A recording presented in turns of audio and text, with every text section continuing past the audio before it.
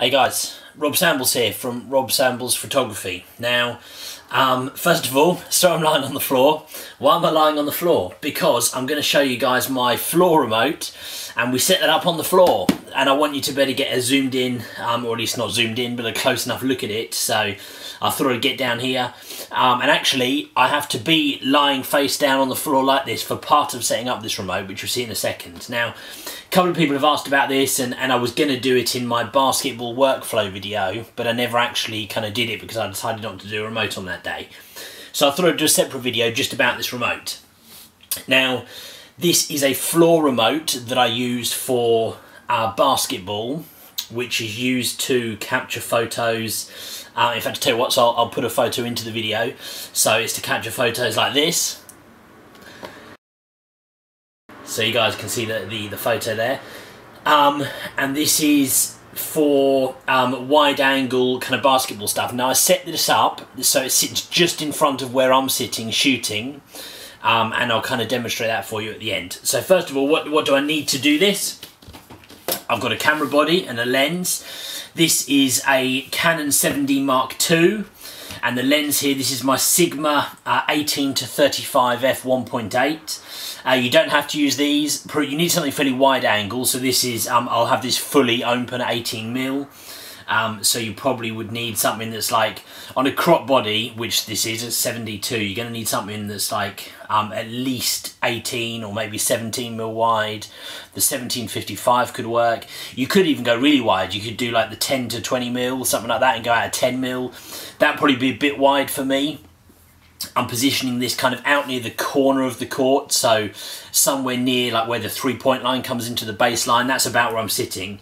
Or the photo I showed you guys a minute ago, that's about where this camera was positioned at 18mm. So that gives you an idea of the perspective I get. That's 18mm on a crop body, of course. So you know, maybe on full frame you probably actually would need to be slightly less wide, maybe 24mm, something like that. But it's about playing around, guys. I've tried this at all different all different focal lengths, and that's the idea of doing this. There's no set settings that you would necessarily use for this. You guys can practice with that, and I'll tell you what I typically would do. But it's really, really important to understand that will vary. You know, depending on the light in the hall, that will vary. Depending on you know, what angle exactly you're at, depending on the background, it might vary. Your settings will need to change. And you know, you guys watching this video, I'm sure have got the capability to work that part out for yourself anyway. But I'll show you roughly what I would do with this.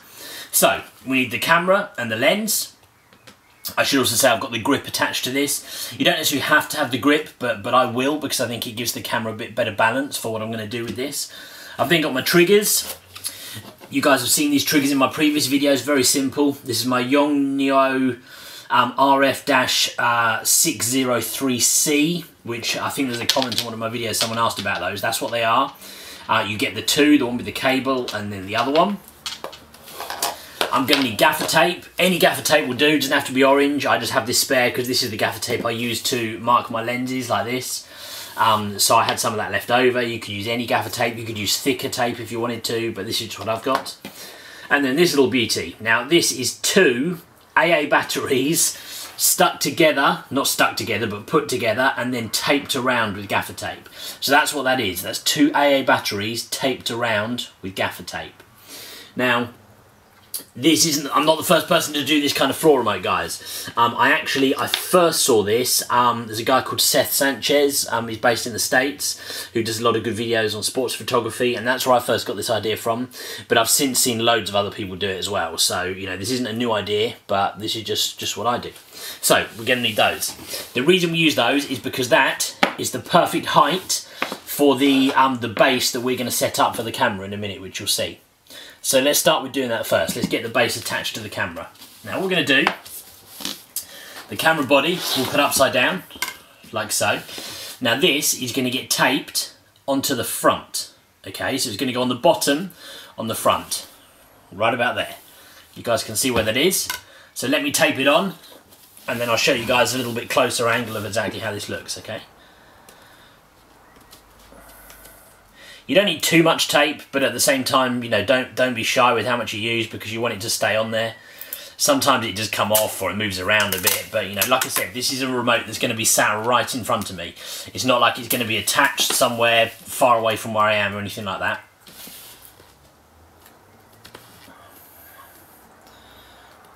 That's one.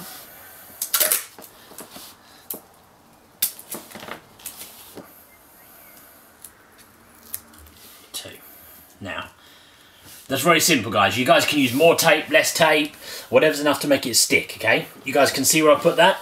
I've put it right on the bottom, sat there. Now, the idea being that this will now sit on the floor like that, okay? So we have it pointing upwards towards the basket. Now we're going to use the triggers. So the first trigger goes on top, just sits in the horseshoe, and then it plugs in to the shutter release on the side. You guys working with Canon will pretty much do this exactly the same way. Nikon, to be honest, I'm not sure. Nikon, however you guys say it. I'm not exactly sure, but I'm sure it's pretty much the same. Now, what I should say, these triggers, they have to be fired in hand. You can't fire a shutter release with this in the horseshoe of your other camera. So this is something you have to fire in your hand. But I actually prefer it like that, because I only really want this camera to fire when I want it to. I don't want it to be firing every single time I take a shot on my other camera. Okay. So then we're set up. Now the first thing I'll do, we just turn it on. And my first advice is always just double check that your triggers are firing. So let's just give this a quick go. There you go, you guys can probably hear the noise on the camera, it's firing. And I've got it in a high-speed shutter, so if I want to I can fire loads off at the same time. Show that. There we go. So, now we're going to set this up. Like I said, we're set up wide. I've got this out to 18mm. Now, I generally, for this, I will set this to f4 because I want a little bit of depth of field. Because it's quite wide and it's remote, I want a bit of depth of field, so I normally have it set to about f4. Now my shutter speed, now this is the bit that guys you have to check in the venue you're in. I want the shutter speed quite high because I want it to freeze the action. Normally when I shoot basketball I'm aiming for at least 0.08 of a second. For a remote, because I have to come out to f4 a little bit, I will slow that down slightly. So for this I would go to about 6/40th of a second. You probably could get away with 500th, depends what level. If it's not pro, then you could probably even go slower because they move slightly slower than pro level. But basketball is quick, whatever. If people jump, you know, they fall back down to the ground at the same speed, so they move quick and the ball moves quick. So if you want to freeze everything, you want to be aiming for probably about 6/40th. And then your ISO, guys, you just got to set that depending on what you have. Some of you guys might have auto ISO. The auto ISO on the camera here is actually pretty good on the 7D2, but it will depend.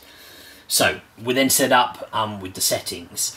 Now the next thing we need to do is to focus properly on where we want to shoot. Now there's lots of ways you can do this. You can get a friend or a colleague, or just like the guy who's gonna clean the floor or something like that, to go and stand for you under the basket or like roughly in the spot where somebody will be standing if they're going to be laying up. So what I would probably do is I would get someone to stand about a foot further away from me than where the basket is. That's because generally speaking, someone comes through, they'll drive with their right hand, they'll be just slightly further away than I am from the basket, and so I want that to be in focus, and that's where I want my focus point to be. And what I do is literally, I will set the camera up where I want it to go, like this.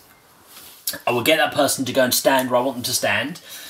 Now this is the bit which I lie down for. I come in behind the camera, I'm on manual focus still at this point, and I will literally, from here, I will focus on where they are, and I'll get the camera to focus on them, and boom, we're focused, and then I will put it down right to where I want it to go. Now, you guys can do this different ways. You can lean, and you can look through the viewfinder, or if you guys have got live view, it's a bit easier. You switch to live view, and you can see on your screen exactly what you're looking at. So I get the angle just right. I've already focused the distance. Provided I now don't move the camera like massively forwards or backwards, I roughly know where I am in focus. I use the live view on the back just to make sure that it's exactly where I want it to be. And boom, we're all set up. Now, the important thing to do now is to change your lens to manual focus. So it's not going to try and refocus when you press the shutter release. You're on manual focus. Now, if you want to, with a lot of remotes, I then would use more gaffer tape to tape the focus ring down so there's no risk of it moving. Me personally, for this type of remote, I don't do that because this is sat right in front of me anyway, so I can adjust it if I need to. Okay, what else do we do? So that's then pretty much set up and ready to go. You've done your focus, you've done your settings, and you've got the view within the camera that you want. Now, the only other thing I do, because I normally will be sitting on the baseline here, there's a potential safety risk involved with this camera being sat there. Now, it's easy when I'm sat in the corner. If someone comes towards me, I can normally quickly slide out of the way, or I can move quite quick. But if this is sat on the floor in front of me, I can't necessarily do that. So what I do, I literally sit with this just in front of me. So, guys, my head's going to get out of the picture for a second, but let me just show you. I will be sat shooting basketball, literally, with this right in front of me like this. So if I needed to, if someone comes in, I can quickly grab it out of the way. Sometimes I will even attach the strap to the camera, and I will, look at that, the battery's come off, so I should use more gaffer tape. Sometimes I will even literally attach the camera strap to this so that the strap comes up behind me here, so that if I need to, I can grab that strap and just pull this and boom, it's out the way. Now the trouble is with that, as soon as I move this, I've then lost exactly where it was sitting because I'd already set it up with the focus and everything else. So here's something you guys can do. Get yourself a tiny bit of gaffer tape, just a small piece like that, and when your camera's all set up, your remote's all set up, put this just to the left-hand edge, just behind where you want your camera to go. So you guys can now see, you can't see it probably on the floor, but I've just put it just behind the camera here. Now, if I take this away, for whatever reason, there's an emergency or something, I'm taking it away. Sorry guys, my camera I'm filming this on just cut off there for a second, so I just had to quickly come back to it. But so we were talking about if I've got I put this little piece of gaffer tape on the floor. Pretend this is stuck, I'm not going to stick it back. So I've positioned this just behind the camera on the left. Now if there's an emergency, and I have to quickly grab this out of the way, the trouble is now, is if I'm not sure where to put it, if I put it down, my focus point, which I set up earlier, isn't going to be right anymore. So the idea is with this tiny piece of tape I put on the floor, I know that if I put this back, just in front of that tape, lined up like that, boom, it's roughly, or pretty much in fact exactly now, where it was when I first set it up in the first place. And that's the idea with that tape, it just helps you guide it and stick it back. And there we go guys, that's all done, it's good to go, you know. I would always recommend just give it another quick test shot before you actually start to use it, and off you go.